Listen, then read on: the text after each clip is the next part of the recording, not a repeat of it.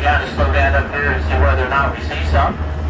And like I said, if you want to take a picture of the dolphins, we highly recommend you use the video mode in your camera. This way you can kind of pull a snapshot out of the video feed.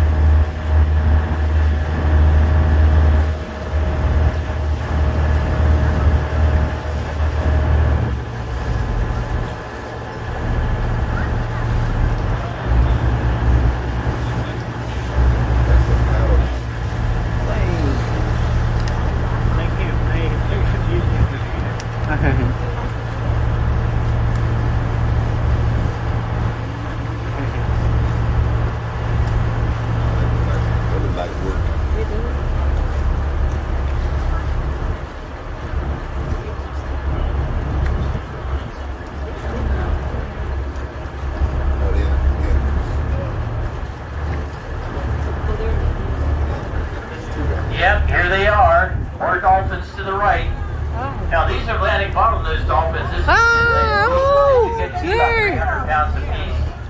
Sometimes you'll see like 3 of them together. What you're seeing is a mother and 2 babies. Sometimes there you go. Bigger. Oh, that's because nice. they'll stay with their mom for about 2 years, and that 2-year period, sometimes she'll have another one.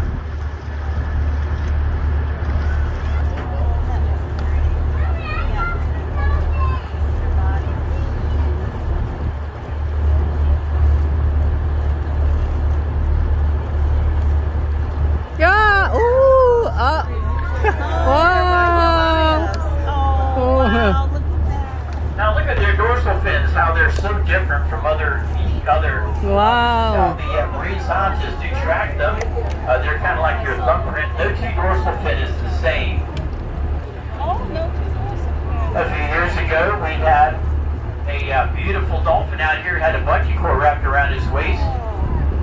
And they were able to come out here and grab it and take it to the Marine Science Center, heal up the wound. And because they were able to identify the specific dolphin they do, where his family could be, they brought it back here and they dropped it in with their family.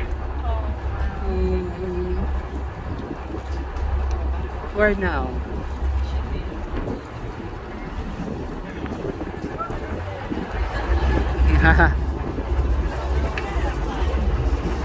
In the other side.